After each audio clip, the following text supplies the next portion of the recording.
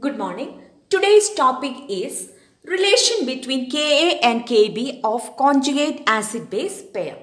So, Ka and Kb are the equilibrium constants of an acid and a base.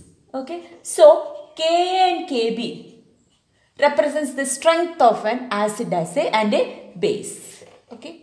Strength of an acid and a base. Okay, so when an acid hydrolyzes, what happens? Its conjugate base is obtained. Let us take an example in the case of ammonium, NH4+. It acts as an acid on hydrolysis. It gets converted into H3O+ because it liberates its H+ ions and form H3O+ and NH3. Okay. Here NH4 plus and NH3 are conjugate acid-base pair. So Ka will be equal to H3O plus by NH4 plus. Okay. This is the product. So Ka will be this. Now let us take a base. NH3. Base. Ammonia is a base. On hydrolysis, what happens? Gets converted into NH4 plus OH minus. Okay. Where NH3 and NH4 are conjugate acid-base pairs. So here Kb, equilibrium constant of the base, will be equal to NH4 plus OH minus by NH3. Okay, this will be the case. Now, what happens if we multiply Ka and Kb? If we multiply Ka and Kb, after cancellation, we will get the product H3O plus into OH minus.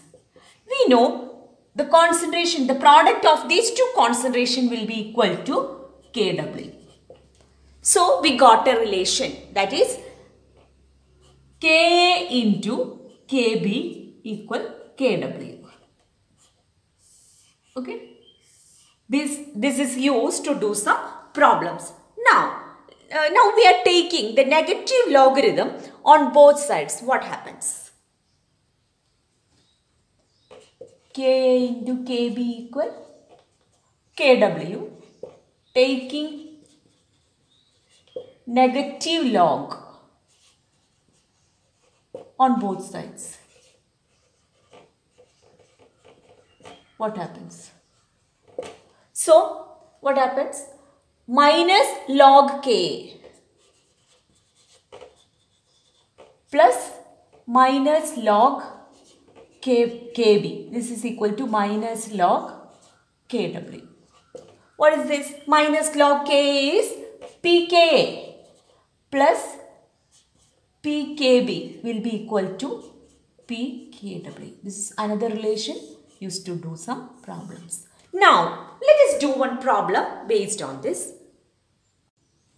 Now, the problem is ionization constant of ammonia is 1.77 into 10 raised to minus 5. Calculate the ionization constant of the conjugate acid of ammonia. So, we know the relation between Ka, Kb and Kw. That is Ka into Kb is equal to Kw.